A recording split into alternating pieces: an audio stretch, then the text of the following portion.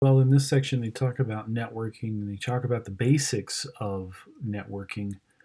We actually discuss networking in CMP 250 and CMP 251. Those are both based around the Network Plus certification, a highly sought after certification for getting started in the industry, specifically in networking.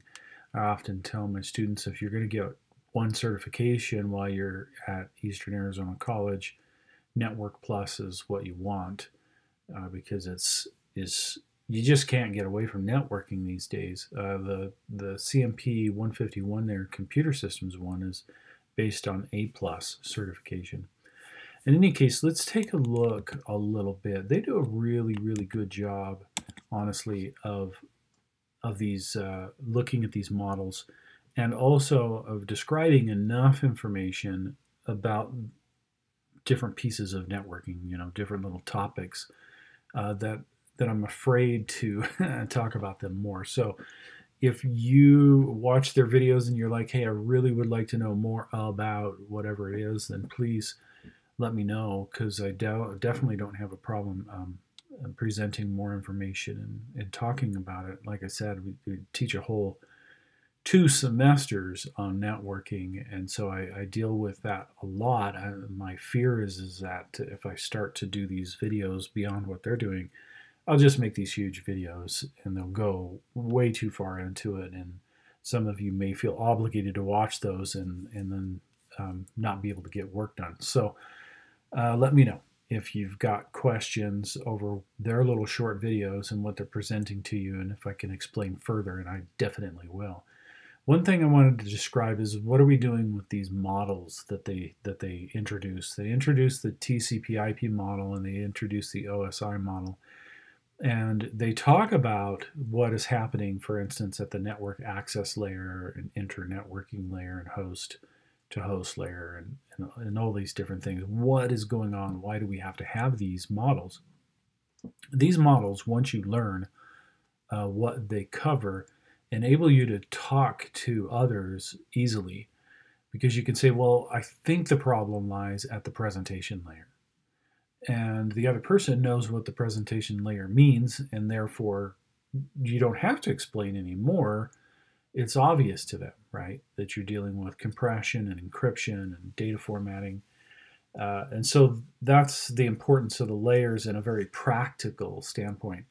Now, in another way, the layers present to us the concept that as we put data out onto a cable or over the waves, the airwaves, that there's layers to what is happening. And because there's layers, we can modify and change things at different stages and different layers. For instance, the OSI model application layer 7 up there, way at the top, that's FTP, that's HTTP. That's the stuff that's not like Word, right? It's not Excel. It's the protocols that are running really high. Well, we added those protocols in, right? HTTP got added in when Tim Berners-Lee created HTTP and HTML and packaged it all and basically said, hey guys, use this. We didn't have to also switch out what was happening at the session layer and what was happening at the network layer. See, it's layered so that HTTP can be added to that. And that's a fantastic thing. And so there are some confusions that happen along the way because error checking happens at a few different layers in there. And people are like, well, why is it doing that? If it's doing error checking here, why is it doing it later? Well, because we tend to talk about these layers and what they're doing without directly speaking about the protocols, because the protocols, right, those are the things getting it done. TCP/IP, UDP, ARP, as they've listed here, HTTP, FTP, SHTTP, HTTPS, all these different protocols, SMTP, all this stuff is happening. And so instead of saying, oh, well, this protocol is dealing with this or this protocol is dealing with that, we talk about the layers dealing with it. And then you learn, oh, the protocol is running at the transport layer and the network layer. That's where that protocol is existing, or the protocol is running at the application and the presentation layer. That's where that's running. And again, understanding that it's all layered is important, because then you realize that we can swap these things out. We can upgrade security protocols, and we can upgrade IP, right, from version 4 to 6. That's happening at the network layer, and that doesn't affect what's happening at the session layer. So that's the great thing. All the data is encapsulated. So this graphic over here on the side, where it shows that we've got data encapsulation happening, that provides the opportunity for each layer to deal directly with the other layer. So if you looked at the OSI model right here and imagine that this is your phone that's using this, or this is your PC using this, then when it's communicating to another OSI model over across the world to another PC. And the physical layer is concerned with the other physical layer, and the transport layer on yours is concerned with the transport layer on the other. This encapsulation process means that as data is flowing down through these layers, it's encapsulated by the different protocols as it comes down through. And then when it finally gets to its destination, the encapsulation is pulled off of it as it comes up through those layers. And that gives the computers that are using these protocols the idea that it's only dealing with that layer. So your session layer feels like it's only dealing with the session layer of the other computer, whether it's a server or another person's PC. And the networking layer the same way. They think they're talking directly to each other. They're not concerned about this data that's happening up here, and they're not concerned with the data that's happening below it. They actually are concerned with what they know. And so that layered approach, that's how that layer approach happens. Let me see, there's usually kind of a graphic out here. Yeah, this one kind of describes it.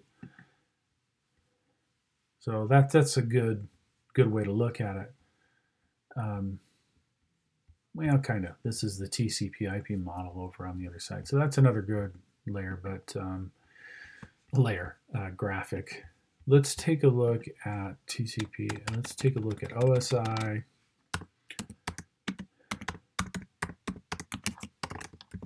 Communications. Oh, that's, you gotta spell that right? And there's a few of them right there. So let's take a look at that. Right. So this is an example of the fact that the data is being encapsulated as it goes down, it travels across the medium, and then that's being stripped off as it goes up, and then the process returns. And then that process hides those layers.